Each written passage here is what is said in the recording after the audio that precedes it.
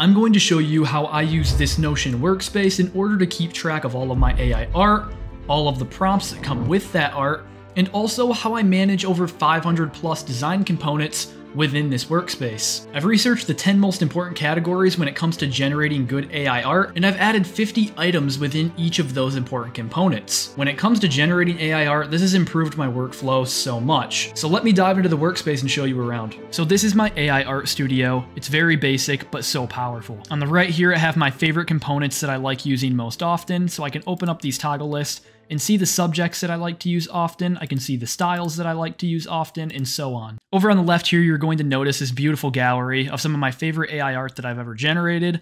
And when I click into one of these, what you'll notice is I have the prompt I used in order to generate that picture. And up top here, I have buttons in order to navigate the workspace. So if I want to add to my gallery, I can just hit add to gallery. If I want to add a new component to the 500 existing components already within this dashboard, then I can do so there. And if I want to open up my components database where it shows all 500 of those components, then I can do so with this button. When we scroll down, we get to my favorite part of the dashboard, which is my engineered Midjourney prompts. Now, each one of these prompts have the ability to generate something different. If I want a hyper-realistic photo, I'll go in here and I'll copy and paste in my template prompt into Midjourney, and then I will edit it from there. So if you do want to get your hands on this workspace with the 500 plus design components, the 10 engineered Midjourney prompts, all future updates of the template, as well as a place to put all of your AI art, then you can purchase this template using the link in the top pinned comment or in the description below. Now let me get back into the workspace and show you the components database. So that was a very basic overview of the homepage. Like I said, these engineered Midjourney prompts do wonders when it comes to generating this kind of art, and I've designed these prompts to work well with the components database. So whenever I need something done in Midjourney now, I actually just go to one of my engineered Midjourney prompts and I copy it, then I open up my components database. And within this database, what I've done is I've compiled the 10 most important components that go into making beautiful art. And within each one of these, I've provided 50 items in order to really get the creative juices flowing whenever I am in here. Style is actually one of my favorite component categories because when you go in here, what you'll notice is that within each of these, I have added an image for what the kind of style of art is. So I made this view so I could get a general overview of all the components and also so I could keep count of how many components I have.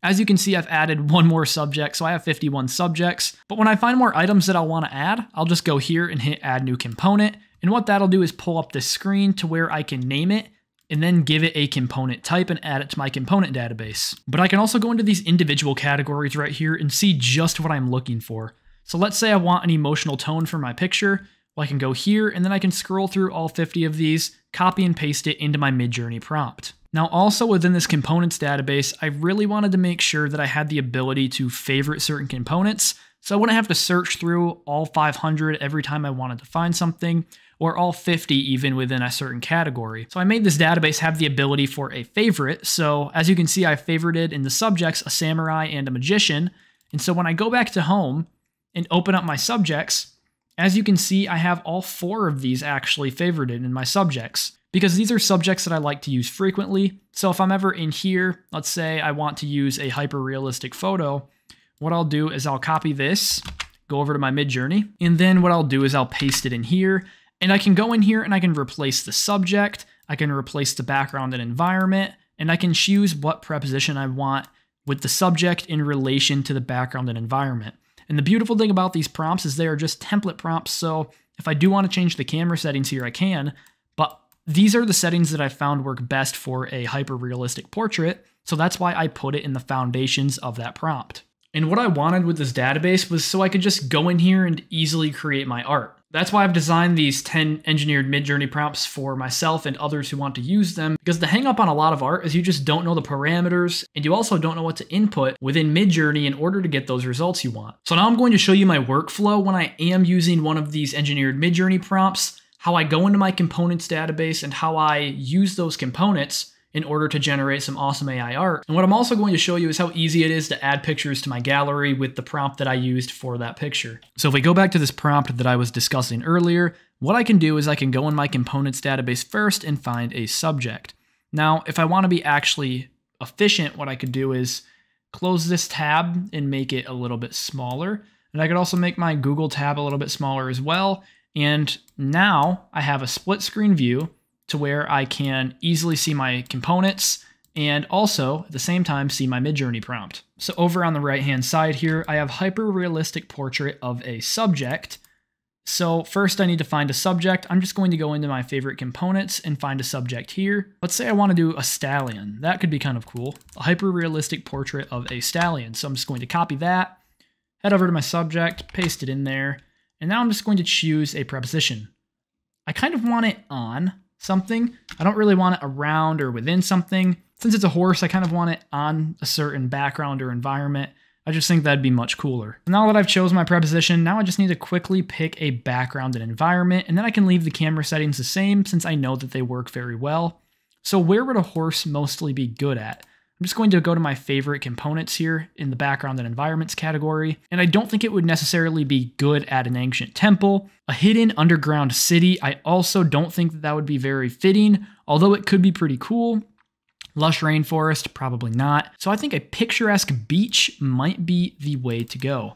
So I'm going to copy this now, and I'm going to delete background and environment with the brackets over in Midjourney, and I'm going to paste in picturesque beach. And once again, I'm going to leave the camera settings the same. I'm going to open up Discord so it's full length now, and I'm going to send off this prompt so that you can watch the magic of how well this prompt works when it comes to generating a hyper-realistic photo. And this is what the pictures turned out like. I mean, this is just stunning. You have water dripping out of this horse's mouth. You can see every little detail. The mane is looking flowy. And if somebody showed one of these images to me, I would not think that this was an AI picture. Out of all these, I think I like the fourth one the best, so I'm going to upscale that now. And while it's upscaling, what I'm going to do is copy this title here that I used in order to generate it.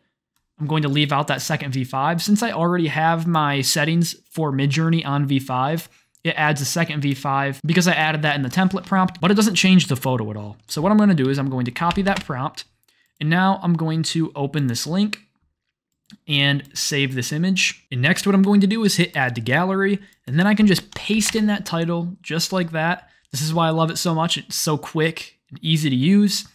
And then I can just hit this little gray box right here in order to upload my image that I just got from Midjourney. So I'm going to hit that, hit upload, choose a file, and I'm going to choose the stallion here. Just like that, here it is, a nice little page for it. If I wanted to, I can even add some notes beneath it. Notes here, maybe what this image is about or anything of that matter. For this image in specific, I don't really want any notes. So now I can just click out of this picture. And as you can see, there is a nice picture of a stallion here. And right now I have the load limit on 10 for my homepage. I can change that by going to load limit and changing how many images I want to see. But if I want to hit load more, what I can do is hit load more and it will view another image. So this has been a video on how I organize my AI art with Notion.